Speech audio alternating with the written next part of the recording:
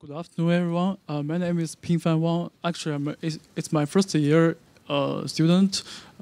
Actually, I just started in last month. Today, I'm going to talk about is a hybrid decision-making system using both image analysis by deep learning and LT sensor data to detect the human force. Let's move on to the background and objective. The background is the human force is very normal in the over the world, especially it's dangerous to the elderly people. So it needed to be detected and alarming accurately and quickly. So for this project, the aim is to detect the human force, get accurate and quickly results because it's my MSc final year project. So there is a budget. It cannot exceed 200 euro. So the limitation is the budget, and the time is also limited. When I accept this subject, I do a lot of the literature review, and this three kind of methods come into my mind. The first one is 3D accelerator sensors.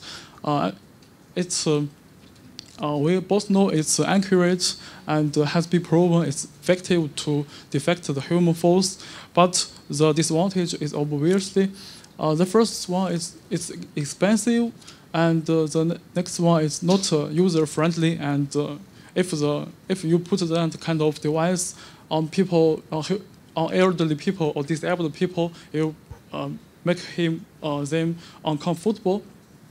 So I think it's not practical in the real world application. Then the second method is using the deep lens, which is a kind of camera with the feature of machine learning or deep learning. There are also some existing application. It can monitor or tracking people's movement, but it for me is also over the budget. I searched it on the Amazon. Usually it will cost more than around 300 pounds. And if I want to deploy it in the many rooms, it will cost a lot of money. So it's not my choice.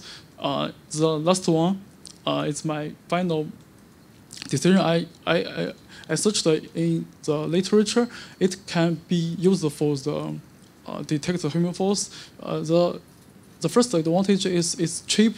It can use in the normal camera. In my project, I just use my smartphone to capture video and image. And the second one, the accuracy is acceptable because it's just a MSc project, and the accuracy will get improved when the deep learning technology is both get corresponding improved. And the last one is user friendly.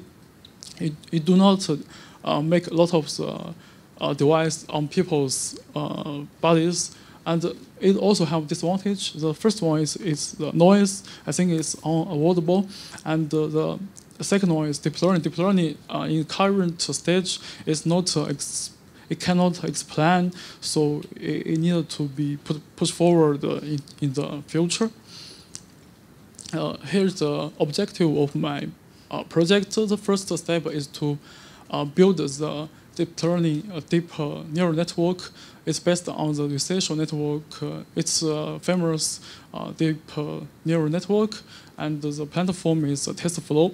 And the second step is to build a benchmark which consists of all kinds of the human action. The third one is to using the ADE20K dataset. It's used for a training dataset to train the neural network we get in the first step, which aim to separate the human part and the background. The fourth step is to extract the human part from the input image. The last step is to calculate the similarity between the sample image and the benchmark. We can go details in the next slide.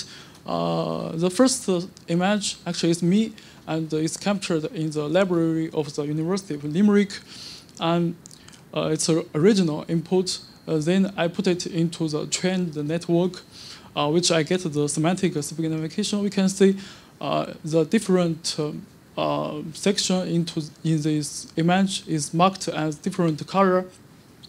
The human part is marked as bronze. So so in the third picture, I just extract the human part from the indoor environment and get the result is called human body extraction. Then this is part of my benchmark. It consists different action of the human body. Actually, it's around 77 images. I use the extraction human part to calculate the similarity between the human extraction part with the benchmark. I get the highest similarity, which is final result. The result should be a kind of action of stand, falling, kneeling, or etc. This is a result from the image analysis. We can see the first and second line of first and second row. The correct rate is 80%, 87%, and 70%, which is quite good. But we can ignore the third row. I call it. I'm sure the correct rate is 55%, which is it could be a randomly result, which is acceptable. That's why this paper come on. So I will talk it in the next slide. I made analysis from the first and second line. I calculate the three kind of rate, the accuracy, the precision, and recall rate is quite good. But for the third row, I call it. I'm unsure. We can see in these two pictures. The first image we can certainly confirm this lady is standing, but for the second image we are not sure. We can even not tell what kind of action he's being. Like we can say she is kneeling to pick up something, and we can also say she is falling. So I call it confused result. It's also can shown on the correct rate. It's 55%, which is a randomly result. So to solve this problem, because this result is uncertainty, accurate is not that good. So the result from the third group, it cannot use as a real application. Like for if you made a wrong alarming for risk, it will cost some bad thing to happen. So we need evidence to confirm its result. So finally, the confirmed result can be used for decision making or anything else. Actually, this idea is captured from the summer workshop in University of Limerick. There is a IoT group.